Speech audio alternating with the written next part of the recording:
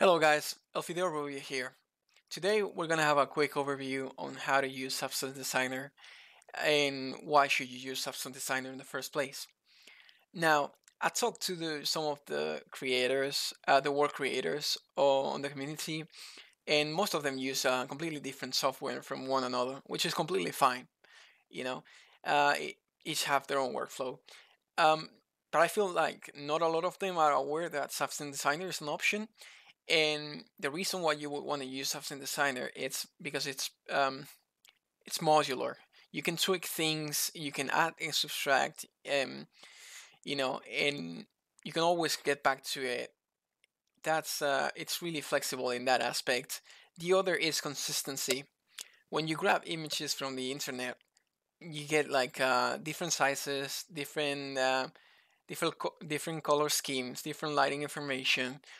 When you're creating, and as long as you're creating within the same template, and you have a consistency there. So we're gonna recreate this I guess it's like a what's it called, a mosaic sort of thing. But yeah, it's just a test to demonstrate the power of the program. So if you want to follow along, feel free. I'm just gonna press Control N, and it's gonna create a new substance graph. I'm gonna choose physically base in test 2. Okay, I'm gonna delete the outputs icon by default when you create a new graph, and I'm gonna search for a base material. I'm gonna choose dielectric, and also I'm gonna expose the height so we can actually connect stuff. Now, in order to see this base material in the 3D view, you right click and drag and drop. And that's our material so far. It's looking a bit bland, isn't it? So why don't we add some actual pieces to this. So let's add a tile generator to get started. Oops, it added on the wrong side. Wrong side, buddy. There we go. Okay, so now, well, we have some tiles, and you could perfectly use this on your kitchen, on your world, or even your bathroom if you wanted. So there's different patterns that you can choose from in here. I'm just gonna quickly go over some of them, but that's fine for my purpose. Since I know what I'm gonna be doing, it's gonna be like a tileable diamond shape. I'm gonna need a square, and oops, everything's gone. Nah, it's there. What happened there? It's because it has a full scale of 1 here. Things are overlapping, but as soon as I introduce something a bit smaller, like 0.95, you can see we get the gap again. Now, some of the things that you want to do in your material to make it look more realistic is break a bit the lines. In the real world, somebody has placed these tiles, and even though they're taking measurements and stuff, there's always going to be, it's never going to be like completely straight like it is in here. So we're going to introduce some randomness to this. Go to the scale random, and if you crank this up like really high, you see the sort of result we're getting, but we're looking for something really subtle. So we're gonna try 0.01, and you can see we get some actual variation. Now, I also want, at the moment, uh, they're all the same height.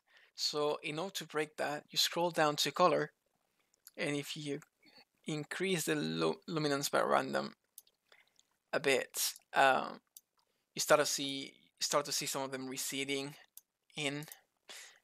Let me crank it up a bit more so it's more visible.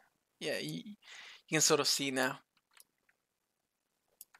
Okay, so now the next thing that we need in order to make like a diamond shape, it's to rotate this, and we got a transformation 2D for that. In order to reroute things, instead of like constantly having to reconnect, you just click Shift and reconnect like this. Okay, so now we got this this pattern, and we can rotate it if we click on this matrix. And if you hold shift, it would snap to increments. If we rotate 45 degrees, we can see we already have what we're looking for. But the problem is, it's breaking the tile of the pattern. This happens when you rotate things on a non-90 degree increment. So in order to fix that, we're gonna go in here into the matrix, and we're just gonna put the values manually. 1, 1, and -1. And we already got our diamond. Now it's still looking a bit flat. Like normally things like this have imperfections like cracks and stuff. So why don't we add some cracks? Let's choose Gaussian noise. Maybe, yeah, maybe that would do. And an edge detect.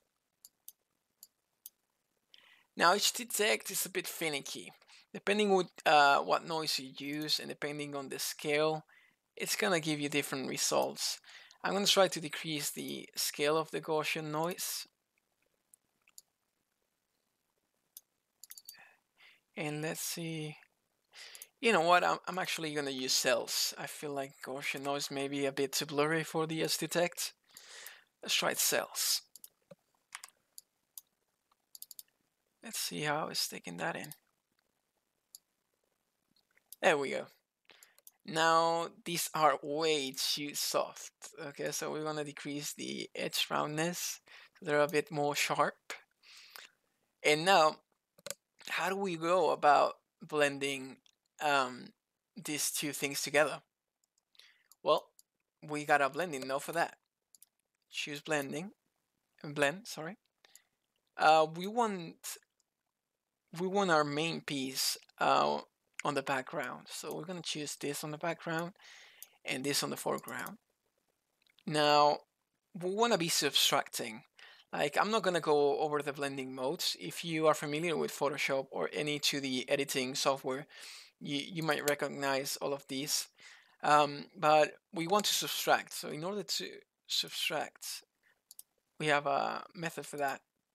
But that's not exactly what we want. We want to multiply, which is gonna take the black values and put them on top of the other one. The problem that we're getting here is that it's not putting the cracks on our tiles. It's putting it all over the place. Now, the way I go myself about doing that is I use the float fill, and with this float fill, I'm gonna use float fill random grayscale, and now we only get the cracks on some of the tiles. The problem also that we're getting now, it's like some of them are fading away, some of them are like more prominent. In order to fix that, there's another node. So select histogram select. There we go. So if we just crank the contrast, and if we connect this in here, we start to see some of the cracks there. Let's see, can you tweak the scale with this? Let's try tweaking the scale to something. Let's leave it at 7 then. And if you want to increase the number, you know what we did here? It's like we increase the contrast to 1, so we get like full values. It's either black or white. There's no in betweens because we don't want it to be blurry. But if we increase the range, we start to get more of them, and you can see in here how we're getting more cracks. Okay, so now why don't we add some color? Now that we have the float fill, it's really easy to do that. Float fill to random color. and we can just expose the base color in here, connect it, and we get like different coloring.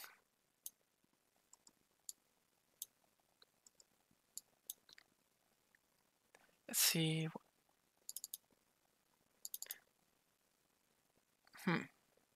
Oh, that's because some of these are transparent.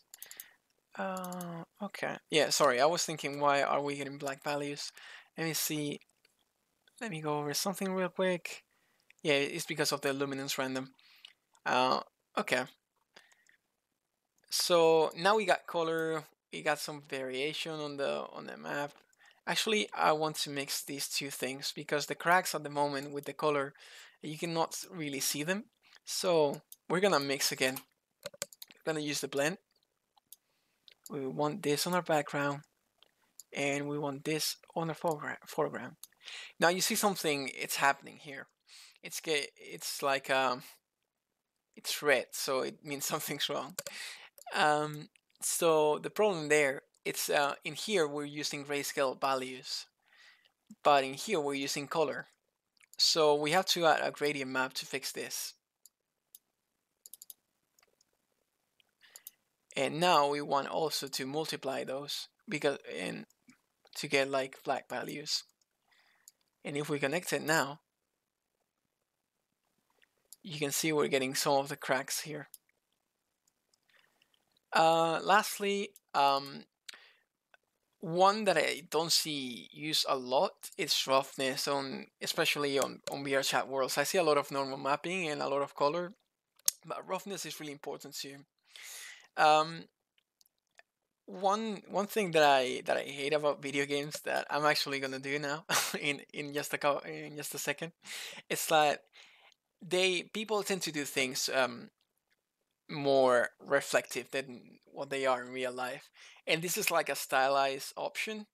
Um, like if you go for completely realistic look, unless you got a really good setup lighting, it's not gonna look as cool as some of the more glossy results that you can get with the roughness.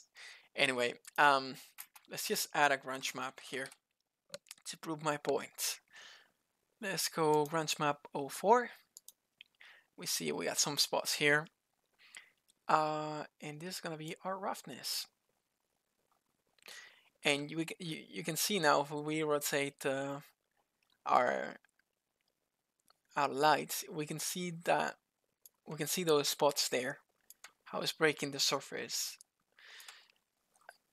So the way it works, when you get black, and this is for the metallic template, it's completely like rough, so glossy if you want to call it, if you come from a specular background.